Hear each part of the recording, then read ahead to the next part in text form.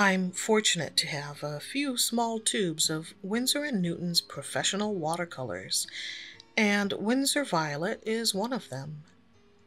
The previous video showed the pouring and the swatching. This time it's a mixing chart. But I wanted to do things differently. So I did a preliminary exercise and selected a dozen of my favorite mixing combos to feature in this session. Although I tested Winsor Violet with a couple of Daniel Smith's Primatech colors, I chose to focus on the paints from my regular multi-brand palette. So M. Graham, Daniel Smith, Holbein, another Winsor & Newton, and even a Sennelier are at play here. Inkworks videos don't usually start out, so let's get to work. But color mixing is serious business. At least that's how it's getting treated for this intro. As you can probably tell from how everything's laid out and lined up on the paper. That's right, I used a ruler. 2 even.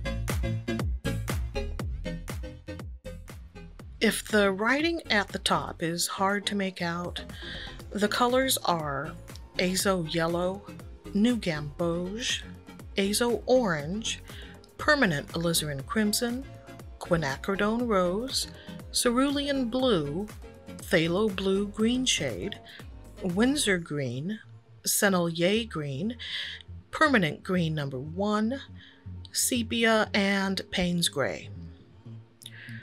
Rather than representing with a single square swatch, this format is better at showing the mixing possibilities between two colors. For example, look at the first column on the left with Azo Yellow.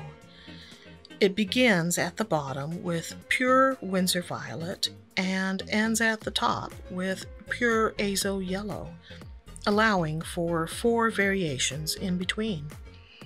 Of course, if you want to try this yourself, you could have any number of mixes you like. I chose 4 for simplicity. Okay, actually, I really wanted 5, but I messed up early on and just went with it. I like orange and purple as standalones, but I hadn't given much thought toward mixing the two together. So the Winsor Violet / Azo Orange combo was a pleasant discovery. Remember, this chart features only the 12 colors I thought made the most appealing mixes with Winsor Violet. So, in my opinion, there are a lot of delights here.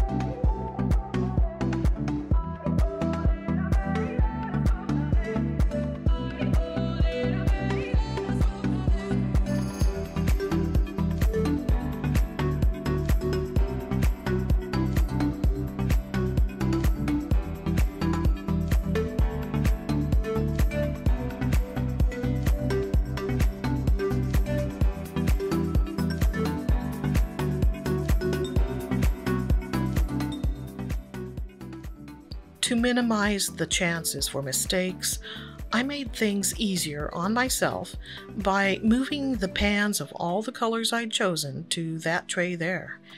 That way, I didn't have to search for, say, cerulean blue, only to load up on cobalt blue hue instead.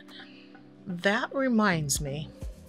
I'd once mentioned thinking of replacing cerulean blue, and a smart viewer commented reminding me of what that color brings to the table, or in this case, the palette.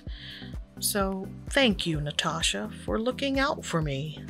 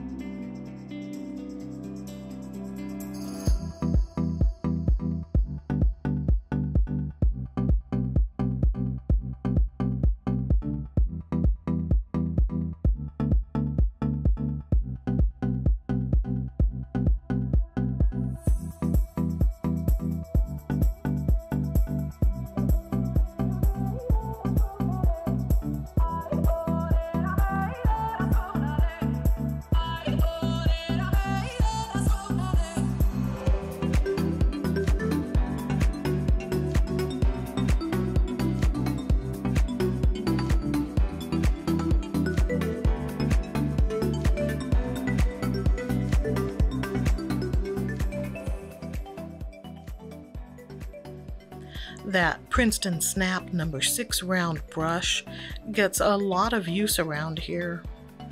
Maybe it has to do with the scale I work at, but also, and I've heard this from other watercolor YouTubers, it's an all-around useful size to have.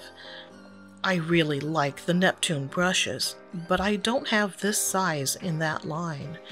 And that's okay, because I do like the snaps too. In case you're wondering, the brush at the top is a Princeton Real Value 1/2 inch flat. It's what I used to transfer the Winsor Violet to the porcelain mixing palette. And that dirty thing on the right edge of frame is just a towel that I set my water jars on. I also wipe my brushes on it. Beyond that is usually a beverage of some sort. Coffee, tea, or soda. I was pretty focused on this chart though. The raw footage was only about 35, maybe 40 minutes, so it didn't take long.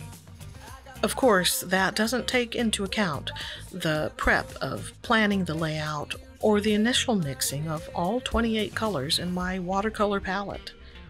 But I've already mentioned that, and now it sounds like I'm whining.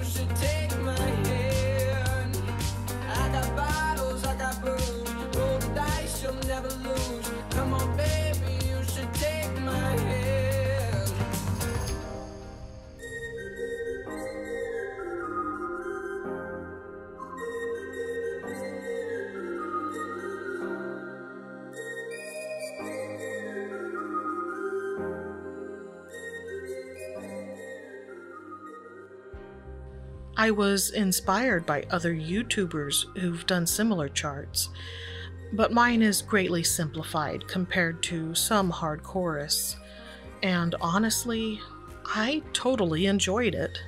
If you haven't tried this sort of varying proportion mixing chart, I recommend it solely on the fun factor. But I find it's also useful as a visual guide for my colors.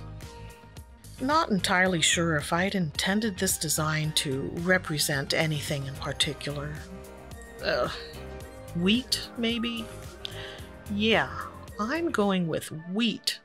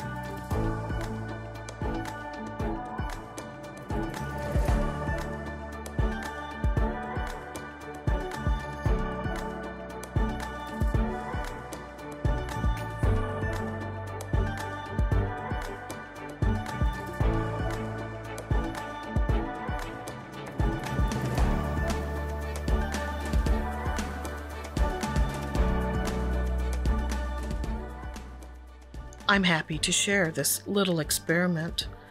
Hopefully, it inspires you to play around with your mixes. And if not, perhaps it was at least playing in the background as inoffensive white noise. Hey, I'll take it. Until next time, stay artsy, my friends.